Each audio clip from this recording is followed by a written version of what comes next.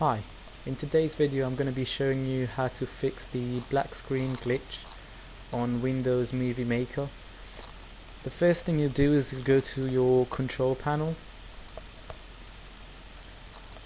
Once you've done that, you'll click on the search box and you'll type in update device drivers. Once you've typed that in, you will go ahead and click.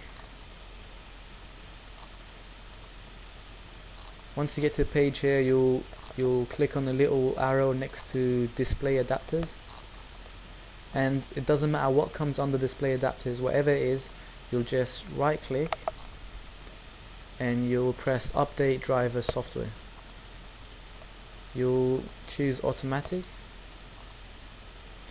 Now I've already updated mine a couple of days ago, so mine's up to date, but if yours will go ahead and update if you're having the issue with your black screens.